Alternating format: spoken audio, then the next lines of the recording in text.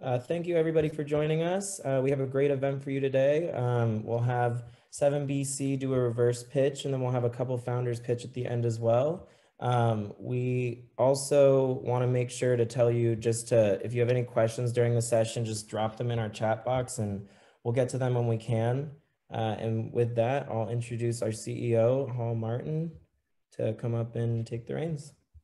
Great. Thanks, Shane. And I want to thank everybody for joining us today. I'm Hall Martin. I'm the CEO and founder of 10 Capital. I know many of you, and glad to see so many familiar faces out there today. And was happy that when Andrew said he could actually join our reverse pitch, because he's one of the most vibrant, interesting VC managers I've seen in a long time. He's based here in Austin. He's got quite a range of deals and information about the markets that are out there. And so love to hear more from Andrew about what he's seeing in the marketplace and what he invests in, and share that information with you guys.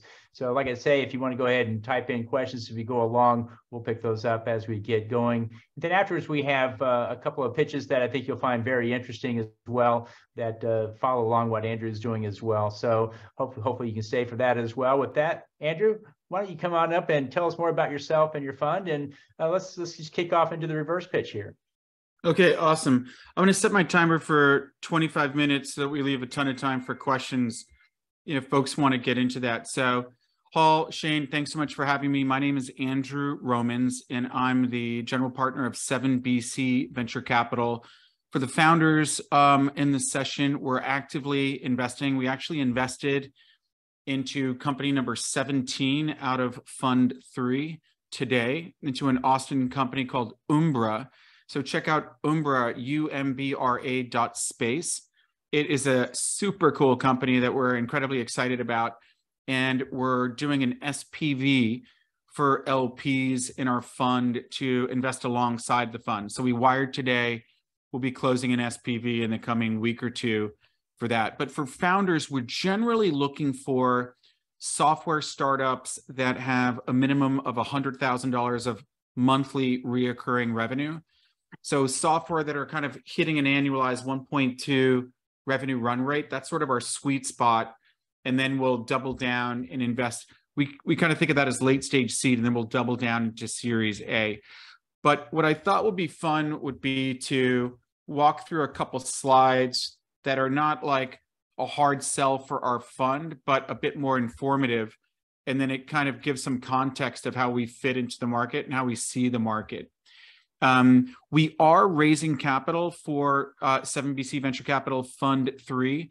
So new investors that come into the fund before the end of the month, December 31st, get into an existing portfolio that they can see and touch that's already going up in value. So if someone invests in the fund, you're already up in value. So we are working around the clock, simultaneously investing, deploying capital as a VC fund, but also raising LP capital.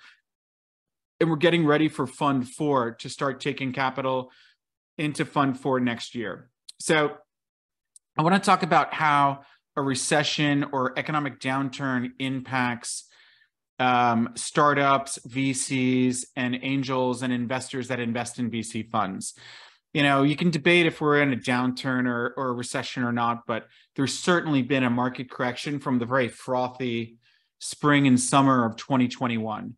So put simply, valuations come down, and you see multiples of SaaS companies on the stock market were typically normally trading at 12x. So the company's got $1 million of annual revenue. They're valued at $12 million. Obviously, bigger numbers if they're on the stock exchange. That was kind of hitting like 40x and crazy multiples, reminiscent of the dot-com craze and raging days. And then the stock market crashed, what with Putin's invasion of Ukraine, and the crypto market crashed. And you see multiples hitting like 5x. So not at 12, not at 47, but at 5x. And there's typically a little bit of a lag between the private markets of venture-backed deals and angel-backed valuations coming down to get in line with the stock market. But if the stock market crashes by 40%, it's not a 40% crash of the valuations, of the pre-money valuations of the startups that we and Hall and Shane are investing in. It actually goes down more, because what typically happens is the company in ancient times would sell 33% in a funding round. So the math used to be really easy. If Shane shows us a deal and we invest in it, if we put 5 million into it, that's the size of the financing is 5 million. You double that number to get to 10 million is the pre-money. So the pre-money valuation is 10. We put 5 million into it, and a third of the company has been issued to us. So there's dilution of 33% to insiders, founders, and existing incumbent investors. These days, they're selling 20%. So what was happening in like the summer of 2021, companies got good unit economics. They spend $1,000 to get a new customer. They maybe have like a 2-month payback that they've generated 1,000 of revenue within 2 months, and then they'll generate 18,000 in the lifetime value of the next few years from that one customer.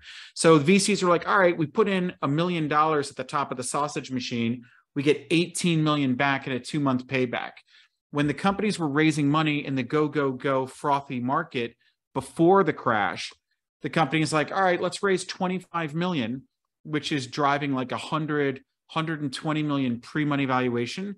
The stock market crashes and they say, oh, let's just raise like 7.5 million on a 30 million pre. So the valuations literally go from like 100+ million down to 30 million. And we're not day traders. We're going to hold that for 3 to 7 years, by which time the market will have recovered. So valuations coming down was a good thing if you're investing actively, in these companies. The next thing is austerity. The company that raised 25 million is going to have a 24-month runway, maybe an 18-month. We like to see 18-month runway go to 24-month runway from a financing. So when you raise money, that should last you at least 18 months, that give you 12 months to execute. And then you can run your VC fundraising process for the next round with a calm 6 months of cash to meet payroll in the bank. We like to see a 24-month runway now, but if the company went from 25 million funding round now to 7 million or 5 million now, that means they're going to make that 5 million last for 18, 24 months. It's the end of free Ubers and Royal Michelin star restaurant lunches for all the royals that work in these startups in San Francisco. So we see that austerity is a good thing. The other thing that happens is the large tech titans put in a hiring freeze. So we're not competing with Google offering insane healthcare and dental for your dog, that we can hire these people to work at our startups. And everything is about talent and execution. So it's amazingly good that that the big tech titans are less competitive. And in fact, they do layoffs. They always want to fire people, but you need 3 lawyers in the room to fire a triple protected minority or someone that's being difficult. You got to document it. Here, they just fire 10% of their staff, and that's a good thing. They also get back to their core business. And so these offshoots become startups that want to keep working on whatever that project is, and that becomes a recession-born startup. So basically, it's all about talent, and it's easier to hire people, and it's less expensive to hire people. You don't have to offer crazy free Uber and Michelin star lunches for all the employees. There's during the really frothy days when we were doing DD on companies, sometimes they were saying, look, you're asking just a lot of questions, Andrew. You're trying to figure out my revenues. Is this non-reoccurring? Was this automated software? Are we pivoting? Like, it's today's Wednesday. We're going to close this by Friday. Are you in or are you out? Now with the market crashing or correcting, they're ready for DD. Those same CEOs are saying, I'm ready to go through all of your DD. You'll understand everything before you accidentally invest in our company. So that return to sanity is just great, great stuff. Large companies, small companies need to be smart in, do they hire 3 people to do something as human manual labor, or can they outsource that to one of our startups that have automated and made software to do that? So that becomes must-have technology, either to lower expenses or drive revenues, or bring value. So I kind of think whether there's a recession or not, technology, it's progressing. Of course it is. We're automating human workflows and tapping into data sets, creating must-have must-have technology. At the end of the day, this is kind of like my first slide. Valuations come down. We'll end up owning more of the company. They're not going to spend stupidly of like giving out $100 to a customer for $50 of revenue. They start being like, raise money to become default alive or profitable. If you can, every round happening now should theoretically have an operating plan to get the company to profitability from today's current round. And that's just a great way for the founders to not get screwed over by raising too much money from VCs that they have to pay back. And so it's better for the founder. This sounds like, this might sound a little bit like investor good, founder bad. I don't think so. I think that when you're forced to raise smaller rounds, have austerity, scrutinize every investment decision at the startup layer, you'll have better outcomes. You'll be focusing on sales, not on executive assistant nonsense. So this starts talking a little bit about where we fit into the market. So from left to right on the x-axis, you've got pre-seed. So that's like pre-product, pre-revenue. Then you kind of have like demo day, seed. Then you get into late seed, series A and B. And then since the dot-com crash, companies stay private forever. There's confusion of like numbers of like how much venture capital was invested in Germany. It's like, look, there was one growth deal. You're calling that VC. It's at a multi-billion-dollar valuation. That would have IPO'd in the ancient times of the 90s when I was a founder, but you have this kind of pre-IPO phenomenon of the late stage growth. So I'll show where we fit in, but also how we see the market and how it shifts historically and even now when you have an economic downturn. So on the y-axis, if you're high up here, that's bad. That's like you bought yourself a penthouse apartment in Austin that should be sold for $5 million and you paid 10 or 15 million. So being high up is overpaying. Being low means you paid $2 million for a $5 million penthouse in Austin. So you're getting a good deal. So I typically think if you're doing institutional pre-seed, and we're not, we do a couple of, I'll talk about where we fit in, but we'll do a couple of pre-seed deals, but I'm actually considered old right now. So I know a lot of people. So a lot of the pre-seed deals that we're doing, I invested in their last company. I knew the founder for 18 years or 15 years. And we know she's going to have no problem oversubscribing this round. She'll have no problem making tech that she's saying she's going to make. And she'll have no problem raising another funding round and another funding round. Like we barely even need to introduce them to 100 VCs to get the next round done. So by the time that thing goes badly and runs out of money, our portfolio will be generating good news to make up for that. And those pre-seed deals we do are pretty small checks relative to the total size of our fund. But I have a lot of friends that just do pre-seed. It's like Ron Conway stuff. They invest in 3-4 companies a week. They try to keep the pre-money below 3 million or even below 5 million. So like Ron Conway gets like $250K check into an Uber at below 3 million. So they're not overpaying when they're institutional and they're good at it. There's of course idiots doing like 100 million pre's on a pre-product, pre-revenue company. Shame on them. I guess they made their money doing something else. They're not good investors. Right here, this is sort of demo day. I don't know if you can see my pointer very, very well. This is like the seed round where the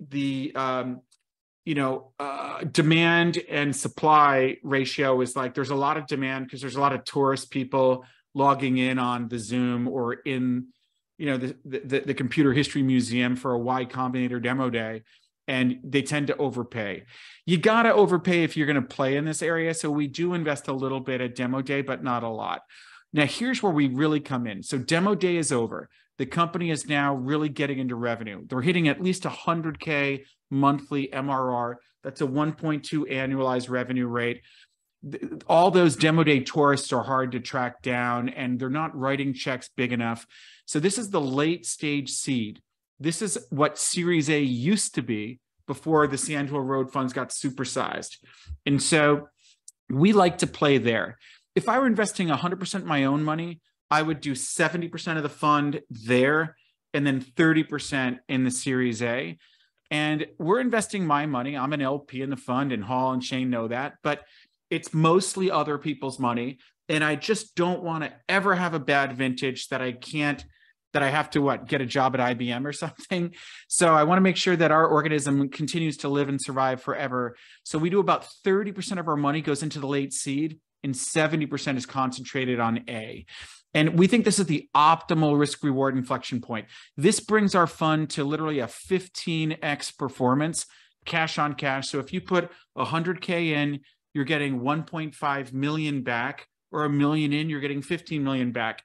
If you're investing earlier, there's so much diversification to neutralize that risk that even if, if you're in Ron Conway's fund and he's in Google and he's in Uber and all these things, that the bad failures drag down the winners, and you'll make money. I think it's almost impossible to lose if you're good at it and you're in this deal stream doing pre-seed investing, but your total returns for the fund are capped. If you're investing in Series B and later, these companies, all the decisions have been made. They have product market fit. Any network the VCs are offering is a bit discounted, and these things just get priced at lower. I mean, imagine this, Shane, Hall. Imagine you and I had a $1 billion fund, and after it's all said and done, we 2x the fund.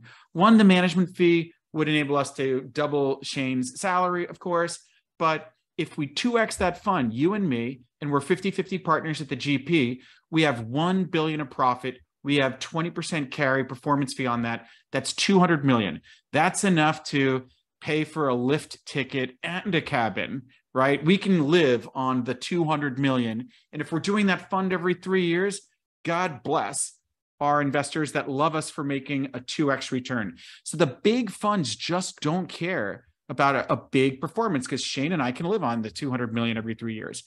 Whereas for us, we're a small $50 million fund. If we deploy fund money here, we're dragging down the performance of our fund. But our founders love us. We're like Gordon Gekko insider traders, but legal. We have information rights. We have pro rata equity rights. They actually can't raise money without letting us invest in the future rounds. And we're diversified. So we want to drop into our winners where there's a 2x within 12 months. That's good for some of our LPs. We maybe if it drags on for 2 or 3 more years, it'll be a 4 or 5x. It's definitely not going to break a 10x when you're investing in these late stage deals. So what we do is we like to invest in the late stage growth via SPV. And sometimes, like we just invested into Umbra in Austin today, and we're creating an SPV for our LPs to co-invest with us.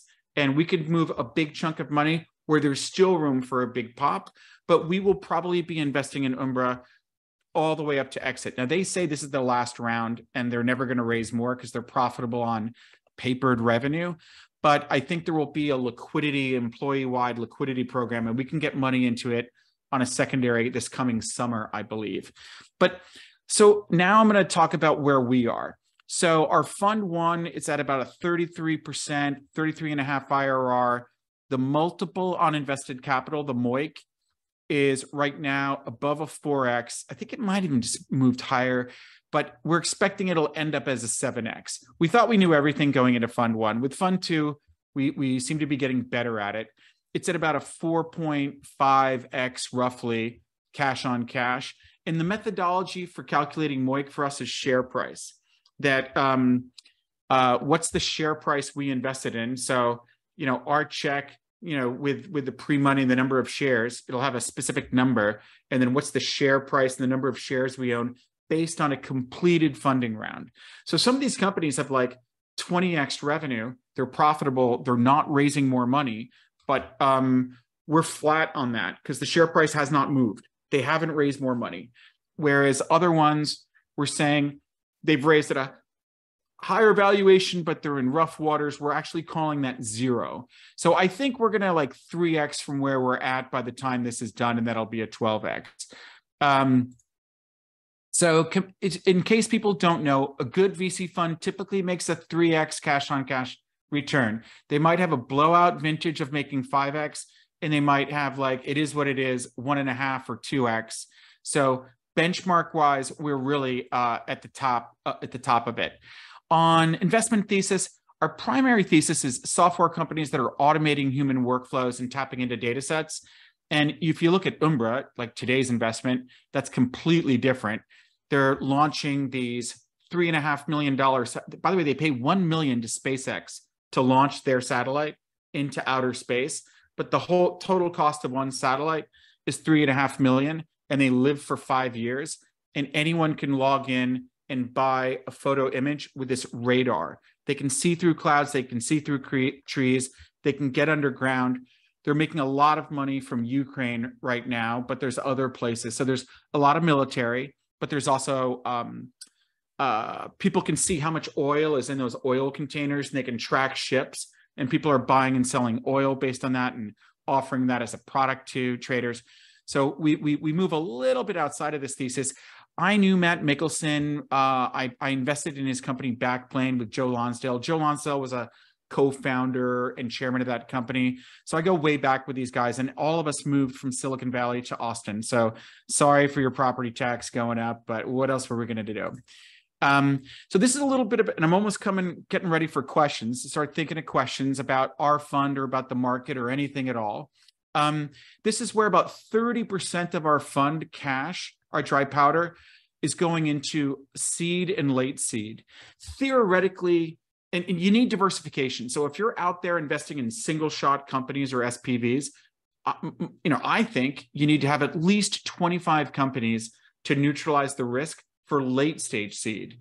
So we'll do about 18 to 20 companies that have 100K MRR. So they're at a 1 million plus run rate at the time of our first entry point. And we'll diversify enough that I don't think you're really going to lose money, because some of them will run out of money and our money's gone. Some will sell for something. We had half our money back. And a couple of them make like literally a 50x return, 17x return, a 3x return, and this makes money. But about 60 to 70% of our money is going into Series A. We're trying to optimize for Series A. Umbra was actually a Series B, but so there's some of that, but we still see a chance to make minimum 10x return is plausible. If somebody shows you a 50 million pre, that means to make a simple 10x, you got to get liquid at 500 million. So a 50 million pre-money valuation, get liquid at a 500 million valuation to make a 10x. And that's not the real world. We're going to get diluted by 50%. So you got to sell at a 50x to get to 500. You got to sell for $1 billion to make a unimpressive 10x return for yourself or your fund. That's not going to do it for us.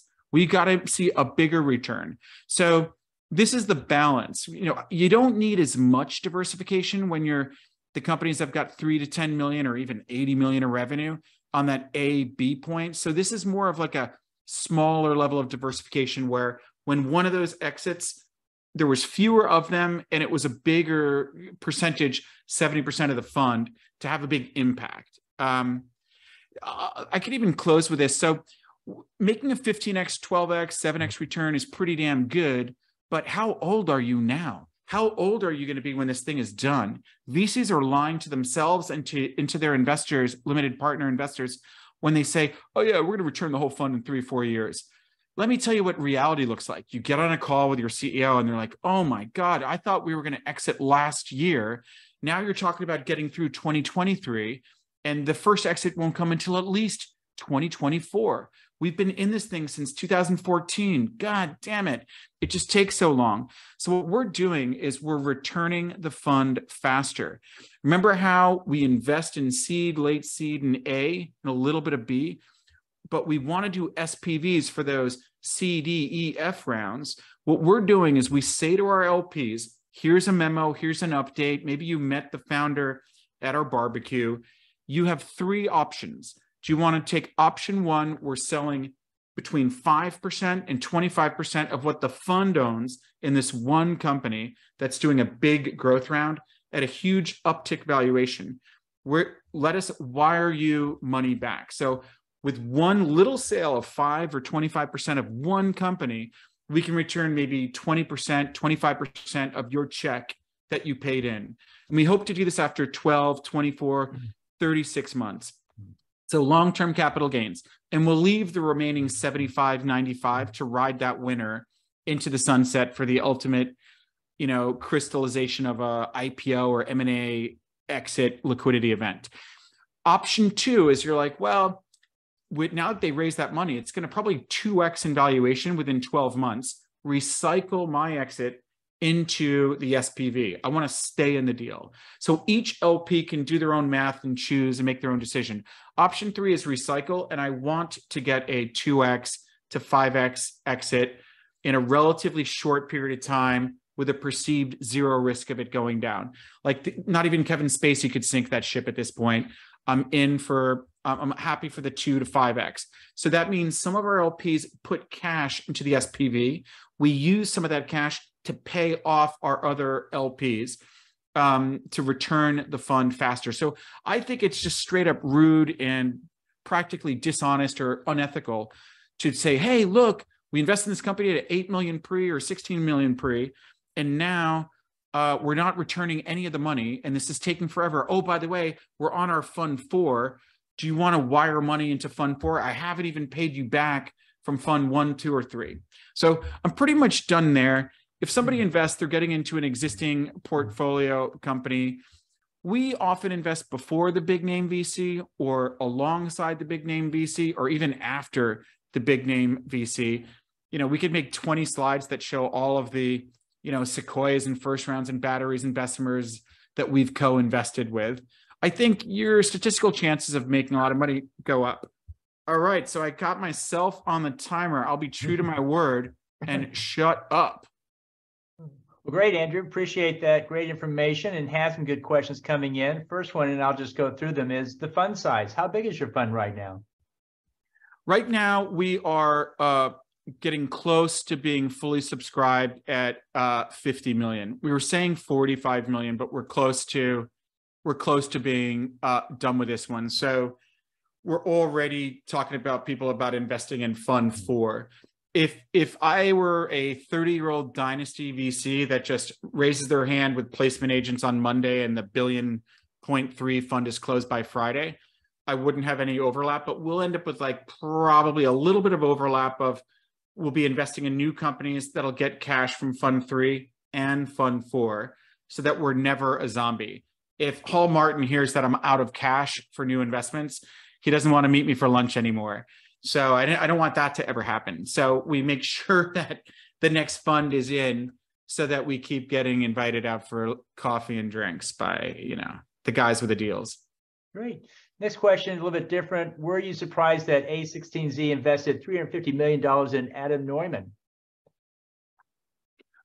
No, it did not surprise me. I think that, Andreessen Horowitz has a problem that I don't have. They have just billions and gazillions of dollars burning through their jeans and underwear. It's like a problem for them. So they when they see a safe home to write, what was it, like a $350 million check, they're like, all right, dude, I think I might take the rest of the day off. Because like it's not easy to move that much money, and they're able to justify it. And so they did. Great. Not something we would do. Right. So next question, are you saying that angel groups would be better advised to invest in VCs, thereby getting into your middle sector? Oh, yeah. This is a funny thing I've noticed, that like the whole system, like let's blame benchmark capital for this. The whole kind of like global Silicon Valley system has conditioned private individuals investing out of their own savings that they should take bigger risks than the VC funds, even though they'll never achieve the diversification commensurate to neutralize it or struggle at it unless they quit their job and hire a team. And they should wait longer for the exit. So the time delay between entry point and exit should be longer for the individual angel than it is for benchmark capital on fund 18, and a whole lot of things. And you hear the angel go, oh, I never invest in double-digit valuations, meaning I would never invest anything at 10 or above million, even though for the angel to get into the series D, E, F via RSPV and have a zero risk of it going down, it's within 1 to 3 years of cash coming back, because this lady is like 80 years old. It'd be nice if she could spend the return, the gain, and not just leave it for her estate. That like they've been conditioned into thinking this is where we play. Or I've heard angels say, yeah, you know, me putting in 25K into Andrew's SPV for Umbra doesn't really have an impact on Umbra. I'm like, what are you, a philanthropist? You're trying to help Gabe and Matt Mickelson by philanthropically helping them solve cancer? It's like a joke. So I think that angels, in some ways, it's more suitable for them to invest later than earlier. And yet the world has conditioned them or not invited them to the party. So I hope angels continue to fund Bunsen burner science experiments, and we come in later, like the benchmark when they're at 100K MRR. But I kind of think they should be invited to the party. And I would say that I'm not going to say the name of a fund, but I think they're mostly worthless roadkill. I've raised over 300 million for my own funds. They promise you that they're going to introduce you to Larry Ellison. And what happens is they're on 47 boards. I know a big VC on Sand Hill, right next to the Rosewood, who was on 47 boards. And he kept me waiting. And I was like, dude, you've joined 10 boards in like the last 10 days. What are you doing? He said, oh, I'm getting off 10 because I'm joining another 10. That is a bad board member. I'd rather take the angel investor that's an LP and put her or him on 4 boards where they can be available before the board meeting, taking calls on a Sunday morning, present at the board meeting, not on their BlackBerry, whatever emails, and then introduce Larry Ellison after the board meeting like they promised.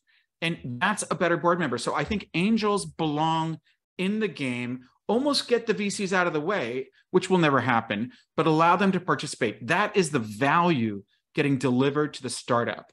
And if you're delivering value, startups will want your money and you'll get into deals with DD and rational pricing. Great. Next question is, so pick a company you invested in, discuss the techniques you use to value it. Is it pure net present value from a spreadsheet, or were you using some other formula? Okay. I'm conscious of time. I could pick a really early one and then a really later stage and contrast them. I'll start with an early one, Superhuman, Raul Vora and Vivek.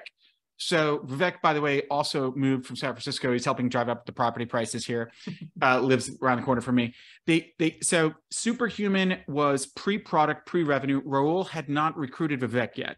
He came into my office and said, I'm going to hire people to make this a real company. I have not incorporated yet.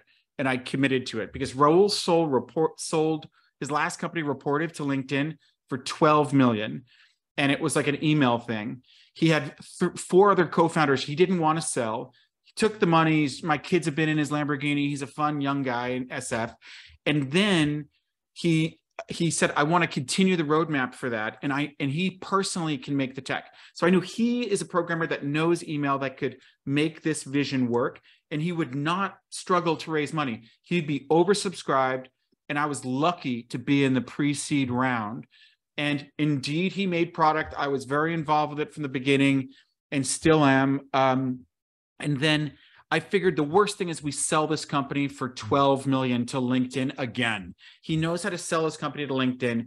So I had like downside risk protection built in with my conviction that this will work. And in the worst case, I get my money back. I'm able to take a risk. That investment is going to return fund 1 multiple times. So like, that's a great one. With later stage, you know, I don't want to take up too much time on later stage. Yes, discounted cash flow is part of our thesis. Multiples is part of our thesis. So, I mean, I don't want to say anything too confidential. We've got a company that was at 56 million top line revenue last year. And they raised like 106 in the summer of 2021, which changes the whole exit dynamics here. But like, we think that they're going to sell, I mean, they're telling us when they hit 150 million top line. And then you start saying, what are the multiples we can get? And they'll tell you the multiples they think, and they'll justify it. We have a lot of LPs in the fund from Silicon Valley, New York, and Europe that are sell-side M&A, tech, venture-backed investment bankers. And we ask them, what do you think is a rational range of multiple for that? And so we back our way into the current valuation. We look at what we think that exit will look like, okay? And we look at what's the risk of getting from point A now to point B exit. And we say, is that multiple return to the fund big enough to justify fund money or SPV money, and we'll do both or one of those. From the fund only, no SPV was possible. SPVs always lose to a fund, basically, unless you're got a pro rata incumbent guy. But then there's only so much time you got to spin up that SPV. So hopefully that answers the rationale. By the way, when interest rates go up, the discount rate in a DCF gets higher, and future returns are worth less when you bring them to net present today. Mm-hmm. Great. So founders should get rational on valuation. That's a good idea. So how do you view the use of venture debt to extend runway alongside a raise, especially in the current market environment? Venture debt. I've always been one to embrace venture debt more than the average VC. Bill Draper, Tim Draper's father, once said to me, never, ever, never, never, never. It's always bad, always bad, always bad. And I'm like, well, there is like a debt equity ratio, even for tax, if you're an accountant, for the later stage. I generally do not like to see venture debt come in too early. And it's something that in my diligence that comes up, I'm like, do you have any venture debt? Ooh, how much are you paying? Is there a balloon payment? How much of your monthly burn is going to service the principal and interest on the venture debt? And that just puts more pressure and risk on the company. It's senior, it gets paid out first, and it's at the top of the liquidation stack. So when a company is sold, any debt is paid out first. It's something that we look at, but I generally think it does make sense when the company's generating revenue. So Mark Johnny, old friend of mine, used to be the lacrosse coach of my kids in Silicon Valley. He's now running venture debt at Pacific Western Bank, and they're now sponsoring my podcast. So if you watch my most recent episode with one of my LPs who's in real estate for startups in SF, you see Mark come on and explain venture debt a little bit, and then he comes and says at the end. So I'm supporting him and he's supporting me, and I generally like it. You borrow money, you make 36-month payments back typically, and instead of getting badly diluted of 20% for that money, you got a couple of warrants. They got a little equity kicker that's like 2 to 8% max. And if you raise 5, you put 2 million of venture debt on top of that. It's like that kind of ratio. Great. Next one is, tell us about your crypto investments. Do you have any? I've not made any crypto investments from the fund. We can do up to 20% of the capital as crypto. My crypto investments have been personal. So I'm a personal investor in crypto. And just like anyone asking this question, I try not to look at it. I just try to not even look at it. It pisses off my wife. If my kids knew about it, they'd be pissed as well. But in general, we've invested into DigiShares, which is putting real estate on the blockchain. They're like tokenizing it. We're investors in FanVestor, which is like celebrities doing crowdfunding, but it's on blockchain. And we invested in the Block Crypto, which is like Bloomberg News for the crypto market. And these are all great investments, and they're all equity investments where they sold me equity, not tokens. Okay, great. Last question. And I wrote a book called Masters of Blockchain and the Rise of Crypto. So I know a lot about it. I interviewed, I was speaking at I was keynoting 3 blockchain events a week in 2016 and 2017, and even into 2018. And I think that I was saying I was very unpopular at these events. I'm like, right now you're raising money from unsophisticated retail investors doing no due diligence. How do you think this is going to end? It's going to go to effing zero, and the professionals will be invited back, and these companies will be raising money from like Paul Martin and me, not, moms and teenagers in South Korea. How do you think it's going to end? And I'd get almost booed off the stage.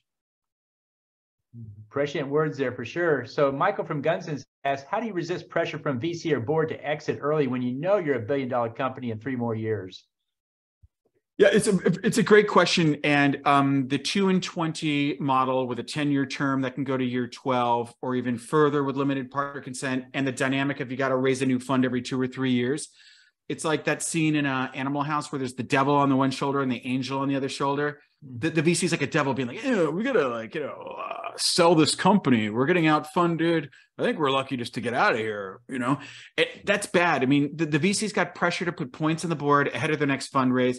DPI distributions to pay it in, as opposed to MOIC and total value to pay it in, like paper returns. They gotta wire the money back. Now I'm getting around that by exiting early, by selling a little bit to our own SPVs. So I'm less of a devil and more of an angel with the founder. I basically say, try to put the founder first and do what is in the interest of the founder, because look, one of my companies is going to sell with or without my permission. And so we're diversified enough. Our past track record's great. I don't have to put points on the board to keep Israel alive, and some of these guys will pressure into that. Ultimately, what I want to do is raise a $1 billion fund, not because I'm greedy, but because you got to be big to go public.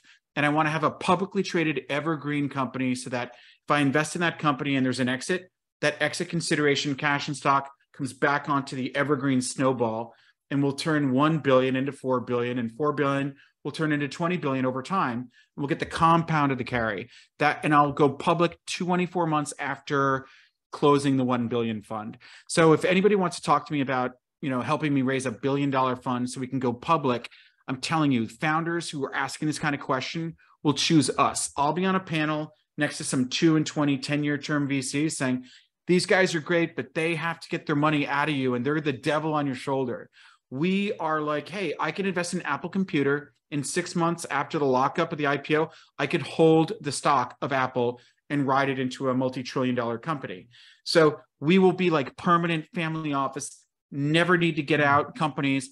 And hey, you're all liquid, so shut up. And you're like, well, why are you paying the exit back to it? Shouldn't there be an M&A? I'm like, are you asking that about when you invest in Microsoft and Apple? Who's going to buy Microsoft and Apple? No, those are permanent companies that are going to get to, 10 trillion plus valuations. Great. Well, thank you so much, Andrew. That brings us to the end of this section. Anybody that wants to have further contact or questions with Andrew, we'll be glad to facilitate that afterwards. We'll reach out to you after this session. And with that, let's go ahead and bring on our first presenter, Todd Hardman of Health Connects. Todd, if you can go ahead and turn on your video. And thank you, Hall. It was great. Thanks so much. Thanks, Andrew. Very much. And we'll go ahead and switch over, and looking for your feedback on Todd's presentation as well, Andrew. With that, Todd, go ahead and kick off. Yes, sir. Thank you very much. Let me pull up the charts here and see if we can get this going here. 1 second. Good. Thank you very much. Andrew, enjoyed very much your talk. Thank you very much. So I'm Todd Hardman. I'm the CEO and co-founder of Health Connects. I want to talk a little bit today about a couple of things that are going on in the industry of healthcare that are pretty darn concerning. Obviously, the economic impact that we were just talking about from a variety of mechanisms, obviously probably spearheaded by COVID, and then the collapse of the financial layer has put a lot of pressure on healthcare to do better with a lot fewer assets and a lot fewer staff available, if you will. So healthcare is eroding very quality people quickly. So they don't need more big data. And frankly, that's what's still being kind of pressured into health systems today and the care delivery side to push analytics and bigger data. So what we have discovered is that the majority of data and information that's needed for care to get better with limited resources, and to not put pressure on workflows and not force re-engineering of workflows, is precise individual patient data that is about small data. That is the only data that patients need to know and doctors need to know to tell their patients about to get what they need for better care and outcomes. So that's what we deal in. We deal in patient insights at the right place at the right time. Here's the big problem. There's no time left for the right information to be conversed with the patient in the exam room. Since the 70s, we've gone from 60 minutes, an hour to a patient visit now down to 10 to 12 minutes. That compression of time has really hurt what needs to be done for a doctor and a patient to understand what's next. The result is there's lots of information that's left on the table and the mistakes are mounting. The bigger problem now is that what comes from this is physician and staff burnout. The patient risk goes up for more harm. That's adverse drug events, readmissions. The workflow realignment is needed, and the misalignment because of EMR pressures is unwarranted. So therefore, the doctor-patient relationship is now falling apart. At a bigger level, the US healthcare overspending is at a record level because there's really not looking and a mechanism looking at the whole patient for better insights. This is what we do. This is our solution. Our solution we call MPC 90 for maximum patient context. What we do is take real-time information from social determinants of health, prescription information, and behavioral determinants of health. We call them NPC Life, RX, and Mind. Those three insights provide up to 90% of every single patient's modifiable determinant layer. This allows us to look at insights on each of those branches and address the biggest things going on in the industry for things like engagement of a patient, chronic care management, where the huge expenses exist, transitions of care from one environment to the other, things like adherence to medications, early detection. This is where cost and where the systems of care, and more importantly, where value-based care is headed. So we support that across the continuum of care with the use of our data. Here's an example of how it works. Let's say a doctor wants to know something about Jane Smith. Well, Jane Smith provides her information. The doctor puts it into his tablet and hits a simple send button. It hits our platform, NPC 90. In 90 seconds, we provide our NPC Mind survey of that patient's mental state. It is a patented digital asset to allow a patient to mimic how they feel and think about their emotions and transfer that to our platform. Then in that same period of time, we gather their life and their prescription data. And then we send it right back in real time to the provider. No waiting for big data, no waiting for workflow, no waiting for other staff. It's immediately available for actionable insights for that patient and that doctor to decide what's next best for that patient. Here's an example of a report that may come back. This is one of any number of designs that we could create. But the key thing here is that we only surface the information that in a matter of seconds, providers can look at and immediately see what do I need to pay attention to and to focus that visit on that patient. Given we only have 10 minutes of time, I might want to know what I really need to know. This is called precise information where it's needed and when it's needed. Here's our AI strategy just from the sake of our next layer. Today, we have 3 layers of health determinants that we talked about. That's the social determinant, the prescription layer, and the behavioral layer. These are 24 individual insights that we capture today. Our AI strategy is to connect the dots and show the relationships between what's going on with their life circumstances based on the drugs they're taking, and then what's going on with their mental status. When you can tie those 3 together, you've got the most sophisticated, most pinpoint information on any patient you need to touch for care management and guidance. This is how you get to optimize care. And this is what we're headed toward. And that's our AI strategy in a quick short nutcase there. Now in market development in our platform, we look at digital health market as our overall customer marketplace. The reason being is that they are getting crushed in this economy because those platforms that they built, and what we were just talking about with Andrew, is they came in at heavy, they're well oversubscribed, heavily overvalued, and they're taking a crush into this next round and looking to down rounds territory, which is a bad deal. They need help. They need pinpoint data, pinpoint value to maintain their value position and to be competitive in this highly new competitive space. Market consolidation is going to start to happen. They need a better footprint in their customers to get those higher values as well. So what we've done is targeted the 3 most viable platform spaces for our platform. And we believe that's about a $5 billion TAM on overall market opportunities. Here's how we go to market. We partner with such platforms. So we look at channel partners as our primary customer, and we partner with them to, again, monitor or match up with their platform of services with our data. They do the use cases based on their customers. We can map to each of these use cases on their platform. It's a simple API integration where they're touching thousands and thousands of hospitals and health systems and care management. We can do that one to many, land and expand with a single partner. That's the market strategy. here's an example of how it can look. So we've carved them up by individual use case, as we just talked about. And here's 14, 15, 20 partners that we're currently working on right now. So our growth levers are pretty strong. Today, we've got the consumption of our data from our platform today from companies like Walgreens, Johnson & Johnson, Blue Cross Blue Shield. Our strong growth levers to attract these kinds of players are about price competitiveness, but more importantly, value for what they need. They're looking for strong, real-time data assets that can affect the long-term cost factor of the patients that they're trying to care for. So that's why we're getting that stickiness factor. We've had customers using us for multiple years now. We've had no loss of our customers to date. Therefore, high stickiness is intrinsic to our platform because we have what these customers really need to have. Here's an example. This year, we've gone from Q2, Q3, 4. You can see we've had some substantial increases on our overall transactional volume. And by the year end, we expect to be well over 2 million transactions in our platform to date. So what we're trying to do here, we've got some money asked for everybody. So we're at a phase 1 level. We're coming out of a bridge financing right now. We're about 50% subscribed into that. We're looking to raise about $500K on the balance of that. We'd like to close that out by the end of the year or first of next year. We could offer a convertible note with the terms and conditions that you see here.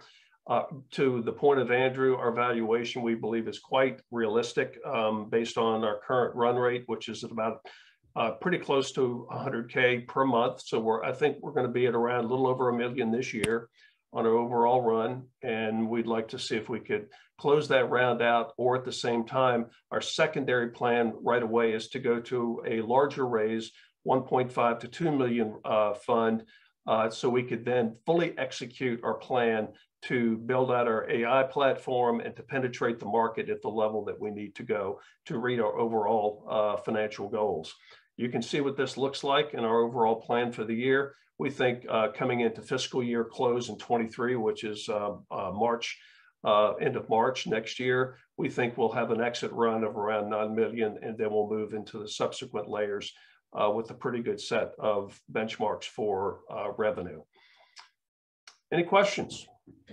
Great. If you have questions, go ahead and post them in the chat box. Andrew Romans, if you have a question, go ahead and just ask it directly. And my first question is, how long does it take you to sign up a channel partner for one of these systems? Is it a month, a week, or how long does it normally take to get them on board?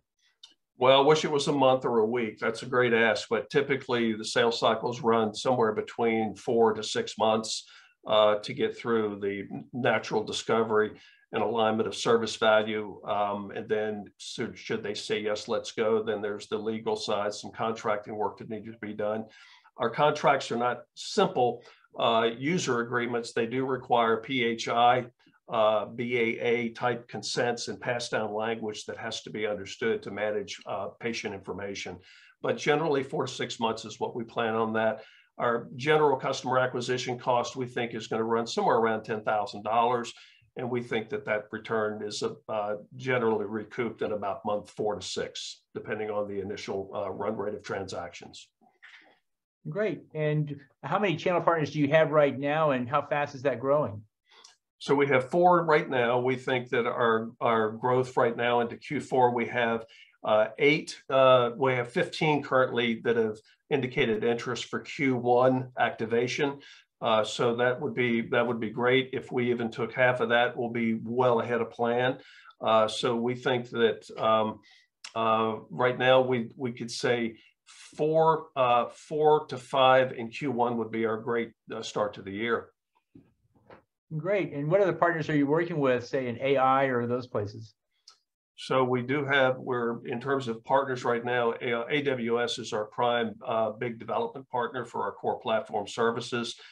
We do use other large networks for data connectivity that are bellwether platforms such as SureScripts, LexisNexis. So we have that type of backup as well. Great. Does the platform require any change of behavior from the patient or the physician at this point? Absolutely not. If you call, we call us complementary. to whatever they're doing today. So we're not asking them to adopt any new workflows or any new dynamic change to their exchange with the patient. Literally 60 seconds before they walk into the exam room for the patient, they look at the report that I just showed. They will know 75% more than they would have ever known about that patient using today's methods. 75% more, because they'll know what's going on with their thinking and concerns of their emotions, their moods, and their feelings. They'll know about their social and their life circumstances. Did they have income issues, transportation issues, housing, food insecurities? We know all these things at a patient level and can produce them for a provider in seconds. Therefore, they know that walking into the room, such as, are they taking 2 or 3 drugs that they shouldn't be based on the confliction of their therapy? We can give them that heads up and not waste the time trying to get it out of the patient. Then they can go right to a problem solution sooner. That's how we would work that. So it's very complementary. Most importantly, incredibly enabling. This part of the stress of doctors today is not knowing what they need to know. So we take them from wanting to know, wish they knew, to absolutely knowing what they need to know. Great. And for the 1.5 million, what's the use of funds? What exactly are we going to be accomplishing with that? So we have 3 primary directions for that, Hall. The key thing first is to build out the remaining of our AI strategy. We want to get to that integration of the 3 digital assets that we have today to show the most high fidelity contextual insights of those 3 data elements. That's critical for the industry and users to know what's the relationship. For example, if a patient shows up and scores high on their depression or high on anxiety in their survey, we could also say, well, look at your drug regimen and find out that 3 or 4 of their chronic medications actually have depression and anxiety as side effects. So now what we allow the doctors to do is, by that recognition, not overprescribe more drugs to treat something that may be causing the issue. Now they can be properly channeled to a behavioral therapist to match up what's going on first up here and then manage the drugs accordingly. Much better treatment strategies, much better outcomes come from that. That's great. We'll check to see if there's any other questions from the audience afterwards and get back in touch with you, but I think that covers it for now. Thanks so much, Todd, for your presentation. You bet. Thank you very much. Appreciate it. Great, thanks. Next up, we have Chris Hugman, a system surveyor. Chris, if you could go ahead and turn on your video, and we'll have your presentation next. Great. Thanks, Hall. Yeah, I appreciate the opportunity. And hello, everyone. Glad to be with you today. Happy to tell you a little bit about System Surveyor, what we're working on, what we're doing. And so I'll pull that up here in just a moment. So thanks.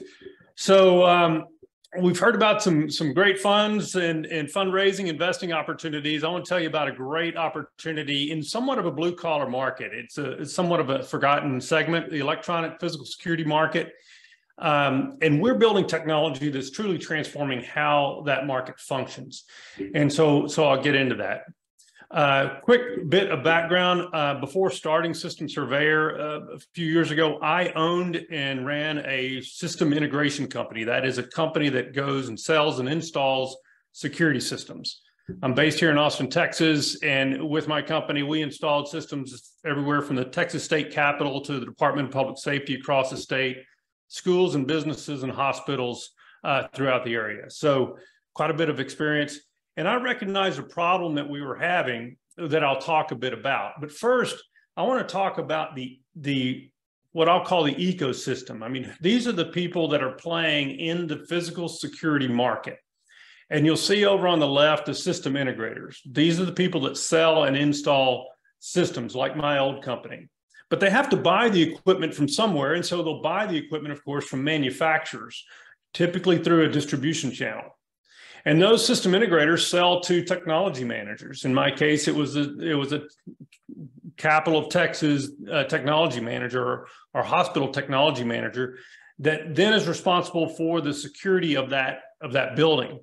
And so those are the 3 legs to the stool of the ecosystem that we really address. And we serve a component in the middle that enables collaboration, accelerates design for those markets. And so here's the problem I was facing when I was in my company. And 73% of the customers out there today face the same problem. Their salespeople are going out to site and they're relying on paper floor plans, handwritten notes, and photos on their cell phone. Now, when they leave the site, they have to pull that all together, send that over to a technical person, an engineer, and it, as you might imagine, it rarely gets through in a cohesive fashion. And that causes all types of problems down the line. It's very inefficient, number one. Number two is it inserts a lot of room for error, and errors happen all the time. These companies live and die on their labor budgets. And if there's an error that's in place, they have to eat that from the labor. If it costs them a few hours more, they may have just lost all the profit on their job. And so that's why this concise method of gathering information, validating with the customer is so important. Think of it as we are a visual-based data set. We're a Google Maps for IoT platforms. In this case, a Google Maps for physical security. So in this case, you have a Google Maps, you want to go to a restaurant, you can pick up a restaurant here, and that's the one I want to go to, but it also offers me other options. Very helpful, very intuitive, very visual. You know exactly where you need to go. And in fact, there's a massive amount of information that you consume very, very quickly. Well, if you compare that to what we're doing, even today, this is what we're doing. You can drag and drop, show where the map is, and then we can help you select some products. And I'm going to show you that on a quick demo clip here in a moment. But that's the objective that we're going for, is to be able to help guide users to the right products for the right application. And in the same time, assist manufacturers in selling those products. Because as you know, Google is not funded by users, it's funded by the advertisers. So a brief demo. So in this case, I'm a salesperson for a system integration company going out to visit a customer that wants to add a camera to their site, a video surveillance camera. So I pull up their floor plan. I've done a little bit of work for them here, and they decide they need coverage in the back corner of their office because there's been some issue going on there. And so easily on my iPad, I use my finger, I drag and drop. It shows me where the camera, the view of the camera, we call that area of coverage. And over on the left, I can adjust, okay, what level of camera do I want? Do I want a very high resolution camera or not? I can snap open the camera on the device, take a photo, and now I can annotate this photo so my installation technicians know exactly what to do after we close this job. It saves a huge amount of time. Then I can go in and define some of the characteristics. You know, is this something that I need a lift for? It's a high traffic area. Those things that drive the labor costs. Functionally, what are some of the features that I need on this product? And I can choose those. I even have a list of products that are embedded in here that manufacturers offer to me that I can provide, and I show their data set. So all in this 90-second review, I can show you the products that I'm planning to put in that corner for that customer, and the customer can approve it. Typically what happens, the salesperson takes all their notes, they hide them from the customer because they're in such a mess, go back, spend another hour developing a plan and have to schedule another appointment. And so the average, our users are cutting their number of appointments with customers in half, and consequently their sales cycle in half.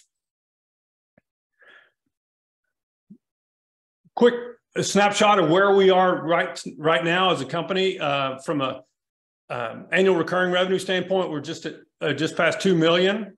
We have 1,000 accounts with almost 3,000 seats. Our sales efficiency, we're seeing a less than a 12-month CAC payback, selling direct to our users. And our new MRR, we've been able to drive 55% growth over the previous 4 quarters through the third quarter. So just to give you a snapshot of the size of the company, we have 12 employees. And so that's where we are, just from a current standpoint. Because of our vertical market focus, here's a bit on the market itself. And I've broken this down by potential users and then serviceable market. And so we see 1.2 million users out there. And that represents a little over $1 billion market based on our current pricing. And so we think we're going to get to each one of those markets with a decent penetration. And it doesn't take much, as you can see here. We just simply need to double our base in the next 2 years to achieve more than 2x growth on the revenue side. So we see that as very low-hanging fruit. So our revenue growth for the past 12 months, well, for 12 months through the third quarter, you can see was 77,000. So that's the 55,000. And we're a SaaS-based company. We sell to a market that has been hit to some degree by some of the economic challenges. There's been some consolidation. So we also see churn. And part of the reason we're seeing churn is because of consolidation, but part of it is we need to do a better job executing our business. And that's what this round is about, is helping us deliver additional high-value features and then execute better on our business. And I'll tell you how we're planning to do that. So the first thing we need to do to execute on our business and reduce that churn, but also drive revenue from existing accounts, is promote the user engagement. We need some additional features that keep them in our platform more. And so what we're gathering we've implemented some customer analytics to give us better visibility on what our customers are doing. We just did that 2 months ago. We've added a customer success role back this summer, and he's helped us do that from another large SaaS company in this space.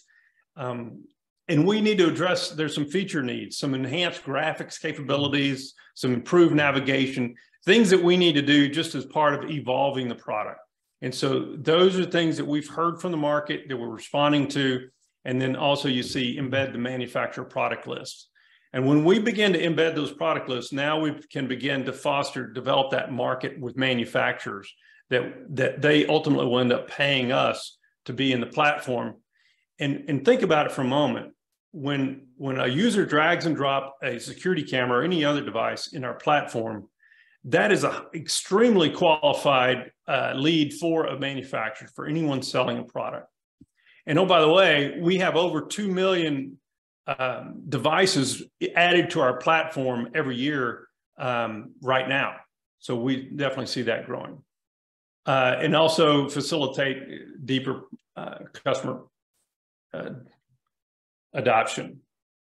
You know, certainly we're going to drive new revenue growth, and that's the other piece of the equation. We're going to be, over the next 2 years, we'll double our budget, our annual budget for our customer acquisition, and including sales team and other activities that we're doing. Of course, build pipeline and all these things that I won't get into a lot of the detail here, but we have a plan that we're executing on now, and we'll continue through the first of the year. So from an investment standpoint, we're raising a $1 million round. I'd call it a late, based on what Andrew said, a late seed round to achieve a $5 million outcome by the end of 24. And here's the application of those funds, the outcome. Probably the most important aspect of this is that last bullet point, is we want to initiate that product promotion business unit targeting a $3 billion manufacturer marketing spend. Because here's the thing, if you go to Google, your search page, you type in video surveillance camera, you'll see, of course, 3 ads at the top of the page. If you click on one of those ads, those manufacturers just paid Google $15. An incredible amount of money for a single click on a camera that's probably never going to be bought. So we can improve those results dramatically because of our industry specific focus and what we're bringing to the market. So investment terms, really need to I want to get this done this year. We have a Series Y. We're calling it Series Y because it's a preferred round. We have another preferred round, Series X, which I can give you history on that if you like. But it is a preferred round carrying a 2X preference. The participation, of course, with participation, Pre-money company valuation is 12 million. Of course, that's a little under 6x from an ARR standpoint. So as of today, I have 900,000 of that funded. And so I'm looking to finish out the 100,000 and just and get this done and move into next year ready to go. So that's System Surveyor. Great. So we have a few questions for you. The first one up is, what's the pricing model here? Yeah, pricing model is a subscription based. We're monthly and annual subscriptions. We have about half either way. And we do have a freemium offer. And we see 17% conversion between freemiums and a paid subscription without any assistance. And so we have that motion going on. Some call that product-led growth. And then we also have a good, better, best model from a paid standpoint, where our top tier is a negotiated tier for companies with over 25 licenses. Great. And when did the revenue shrinkage start? You know, do you have an MRR time graph of some kind to show when it started and stopped? I don't have a graphic in this deck. We launched the product in 2016, and so we were able to generate some revenue. In fact, I was not at the company. I was still working in my other company at the time. And so once we hit 300 users, I divested myself and came over. So, but it's I can certainly provide that information for those that are interested. Great. And what is your geographic footprint right now? Geographically, 85% of our users are in the US or Canada, and we serve primarily the North American market. We've been discovered. We don't market to the Europe or Australia or Latin America, but we have a number of users that are in those markets as well. Great. And how do you get new accounts? What are your customer acquisition channels? Yeah, our primary lead source is our current customer referring us. So that's number one. Our second lead source arises from the manufacturers, and I mentioned that. And it's when a manufacturer gives us their list of products and they put it in our platform, they are encouraging their customers, which are common to us, to use System Surveyor to design the system, because we have collaboration features that user can now collaborate and invite the manufacturer representative into that project, and they can see everything that the user sees and weigh in on that. Which products are best? What would be the best application? Maybe how to upgrade or upsize the project itself. And so a lot of value there in a lot of different ways, because it saves the manufacturer a lot of time and support, sending emails back and forth and that sort of thing. And there's a lot of work that we can do there. Great. Well, I'm afraid we're at the end of our time. I want to thank you, Chris, for your presentation, and we'll check with the audience for follow-up steps here. We took a poll here. We should have information from there. Anybody in the audience, if you want further questions or contact with Chris, we'll be glad to facilitate that after as well.